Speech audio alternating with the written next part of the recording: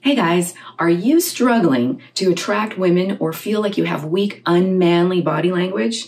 Maybe you're tired of being invisible at work or in social situations. If that sounds like you, you're in the right place, because today we're going to talk about powerful tips for developing strong masculine body language. These tips are essential for any man who wants to build charisma and strength, not just with women. So get ready to transform your body language and start getting the kind of respect you deserve and the kind of women you desire.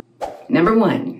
Stand tall and avoid slouching. If you're in a chair, sit tall and avoid slouching. Good posture is the first aspect to strong masculine body language. And whether or not you like him, Tom Cruise is an excellent example of a man who exudes strong, confident body language. He's 5'7", but appears taller and more imposing because he stands up tall with his shoulders back. Remember, slouching gives the impression of being depressed or lazy or uninterested or having health issues or lack of interest. Key point, you can only do what you can do. So just focus on what you can do. Tom's also really good at the next one. Number 2, making bold eye contact. Making bold eye contact requires a level of intimacy and vulnerability and shows that you're confident and interested in what the other person has to say. When talking to a woman you're interested in, making bold eye contact conveys your interest in her and your desire to make a connection with her. Key point.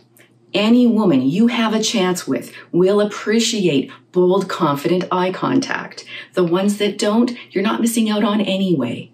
And no, you're not going to go to jail for making eye contact. Key point. She may be and even seem nervous about the tension that bold eye contact creates, but you need some tension to avoid the friend zone. 3.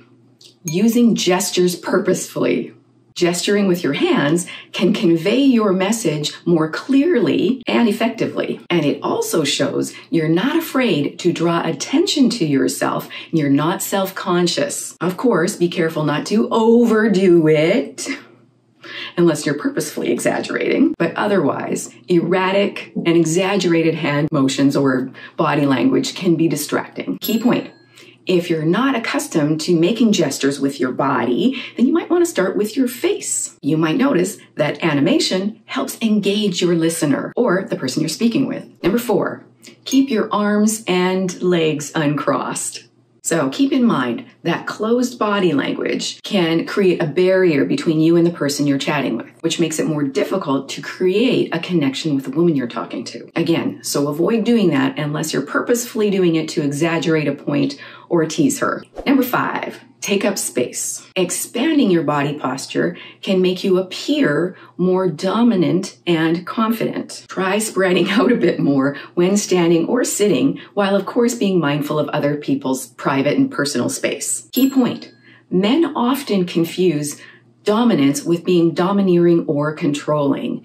Only emotionally damaged women stay with men who are emotionally or physically controlling. Those aren't the women you want. But studies show women do appreciate a man who has dominance and specifically who she views as being willing to protect her. And the single best thing you can do that automatically helps with confidence and masculine strong body language is getting fit. If you're not already fit, start getting fit. Never mind what it's going to do to your physical appearance. It's also going to release positive, good feeling endorphins. It's going to help you sleep better. It's going to balance hormones. It's going to help you manage stress. It's going to make you feel better about yourself. It's going to make you feel more confident about yourself.